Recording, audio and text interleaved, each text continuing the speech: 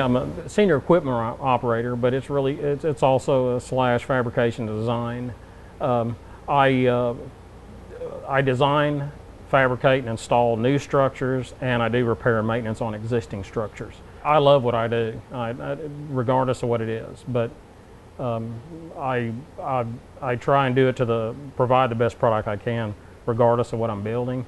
But when we get to do something different, and I get to use my imagination with something, yes, I enjoy that. They wanted nature themes to these guys, and it was up to me what I put in them.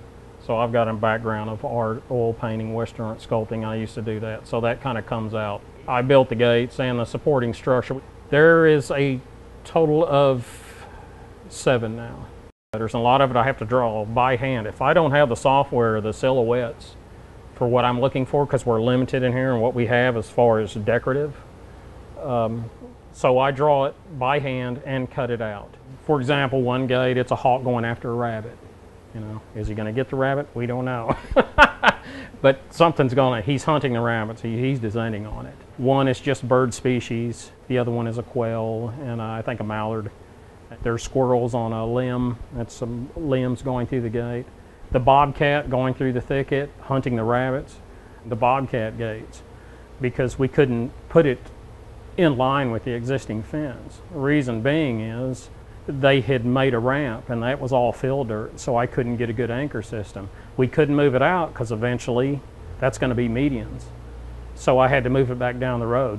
The subject on the gates and what's surrounding on both sides, which is briars and a thicket. And when you look down the road and see that gate in there, it just worked. They put aluminum letters inside the rock and they fall out. And it just said Oak Point Park Nature Preserve. And we wanted to do something else. So I came up with a design, and it's a ring with a hawk inside it, the silhouette of it, it's all blended together. And I had to weld and mount it to the sign without going into the stone, so it was kind of tricky.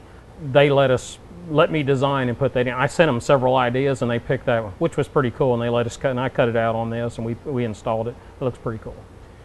It's really pretty neat that we have some of the people in administration that lets us do stuff like that.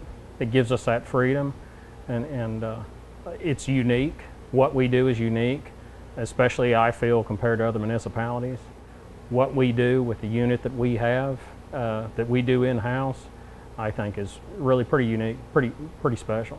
And it's just great to have people that will give us the opportunity to do that from time to time.